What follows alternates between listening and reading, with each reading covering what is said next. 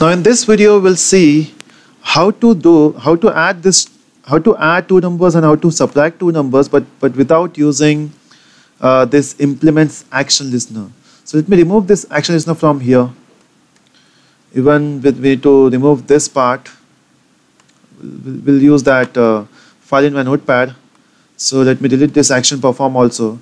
And now instead of using this, I need to define that object or define that anonymous class here. So we'll say new action listener. Okay, you can see by default it came. So, and that's the advantage of using NetBeans. You get boilerplate codes by itself. It helps you to give that code. Now, so let me just reformat it to make it look better. Okay, now let's copy that code, which is for addition of two numbers, and we'll put it here. So whenever I click on this button, which is add, it will execute these statements.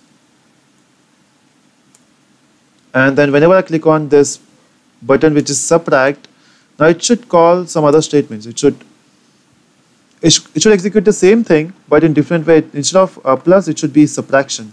So what we can do is we can just read this code.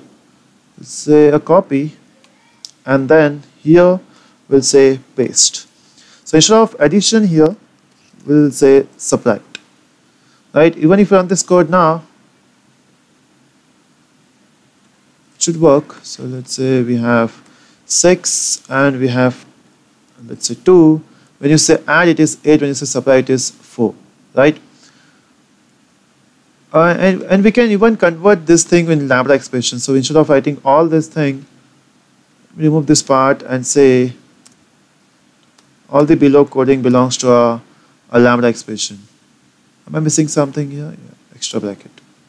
That's it. So you can see this is using normal coding till Java 7, and this is Java 8 coding. Simple. So let me run this again.